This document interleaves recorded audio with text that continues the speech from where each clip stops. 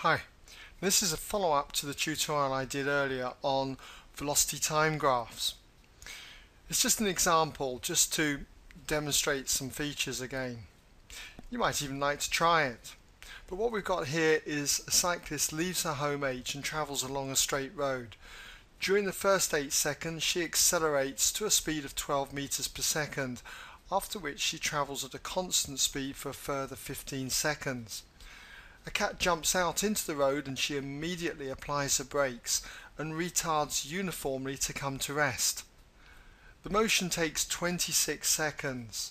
Sketch a velocity time graph, often known as a TV graph, and find her acceleration when she leaves home, her retardation when braking for the cat, and the total distance travelled before coming to rest. So you might like to have a go at this and just pause the video and come back when ready, and I'll run through the solution with you.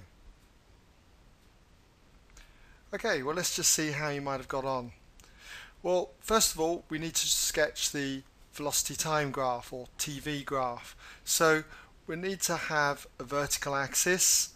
That will be our velocity measured in meters per second, v bracket meters per second, and a horizontal axis here for the time taken, t, and that's measured in seconds.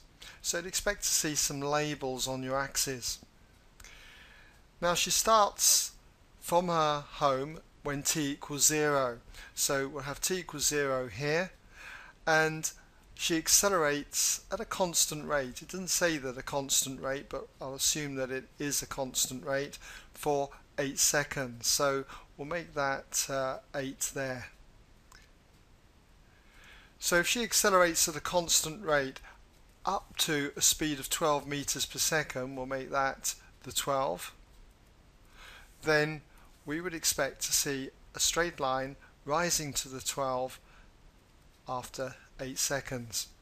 I'll just draw a dotted line in there, okay? Don't have to do that, but it might just help to section that off. Now she moves at a constant speed, so she'll be going at the 12 meters per second, constant speed now for a further 15 seconds. So we'll take that up to about there.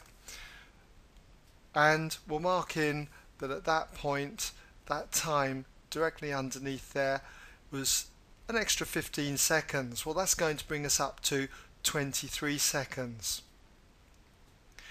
Now, the whole motion takes 26 seconds. She sees this cat jump out, applies her brake, so she's going to come to rest. She's going to retard or decelerate, as some people say. So it's going to take her a further 3 seconds. So let's just imagine that that's the further 3 seconds there, bringing us up to 26 seconds. So we would join from here back down to the 26. I'll also put that dotted line back in there, okay, up to there. So that's our velocity time graph sketched. Now we should be in a position to answer these questions. So starting then with A, let's just draw a line down there. Starting with A, what have we got? We've got to find her acceleration when she leaves home. Well, the acceleration A is given by the gradient of this line. Gradient will be a positive gradient because it's the increase in velocity, so it's increased by 12 over the time taken. So we've got an increase of 12 over the time taken, which is 8. 12 divided by 8 is 1.5. So her acceleration when she leaves home is 1.5 meters per second per second. Now for part B, we've got to find her retardation when braking for the cat. Well, first of all, what we'll do is this section here, we'll work out the acceleration. The acceleration is given by the gradient again, and we can see that the gradient is negative.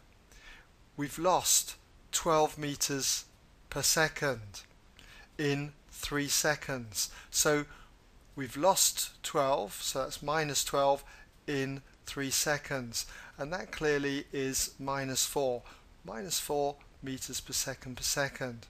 Well, that's the acceleration, but retardation, sometimes called deceleration, is the magnitude of the acceleration, and that will be just the 4 meters per second.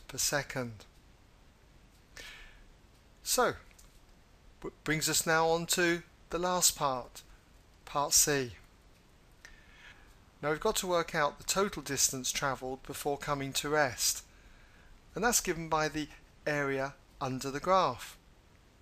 And we could work out the area of the 3 sections, the triangle here, the rectangle, and the last triangle, and add them all together. But it's much quicker to recognise that this shape is a trapezium. It's got 2 parallel sides. And the area of a trapezium, I'll just write it up here, is given by the sum of the parallel sides. So if the parallel sides were A and B, we would add them together, and then you times by the distance apart. We'll call that h, and then divide that answer by 2. So that's the area of a trapezium. So we can apply it here and it'll be a lot quicker.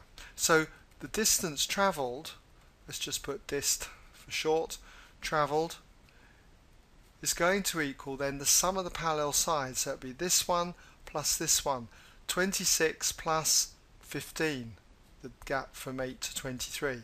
26 plus 15. And then we need to multiply that by the distance apart, which will be the 12. So just slip a 12 in there, and we divide all of this by 2. And if you work that out, you'll end up with 246. And the unit of distance here is meters, so we'll have 246 meters. Okay, well, I hope that's given you some idea to how we can use the ideas of gradient for acceleration and distance as being the area under the graph, especially this one where we've got the area of a trapezium. You'll find you'll often get questions like this with this shape here. Okay, well, that brings us now to the end of this tutorial, and as usual, I hope that has given you some idea of how to handle questions of this nature.